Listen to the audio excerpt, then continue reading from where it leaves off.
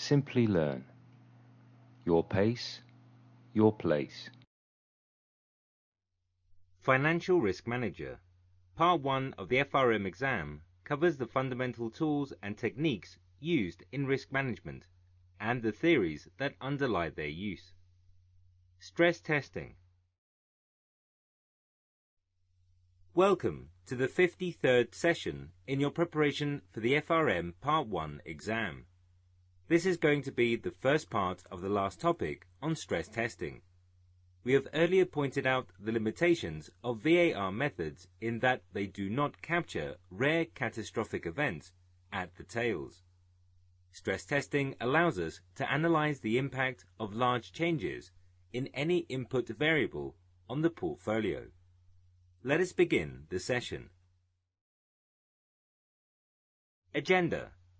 The main agenda of our discussion will be learning about stress testing and its application in managing financial risk. We will begin by learning about the role of stress testing. We will then learn about scenario analysis and sensitivity tests, a method to calculate margin in a derivatives market, or SPAN, will be studied briefly. We will also learn about various approaches to scenario analysis. Additionally, the differences between stress testing and sensitivity analysis will be highlighted. Finally, we will end the session with a brief discussion on the applications of stress testing. Role of stress testing. As we have learned earlier, the major drawback of the traditional VAR measures is that they do not capture the impact of rare catastrophic events where the magnitude of losses are unknown.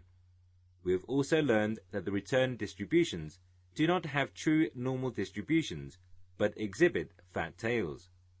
This drawback seriously affects our estimate of the reserve required in scenarios of distress. Stress testing overcomes this problem.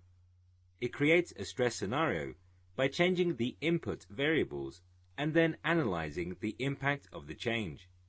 As such, the impact of potential catastrophic events is also captured.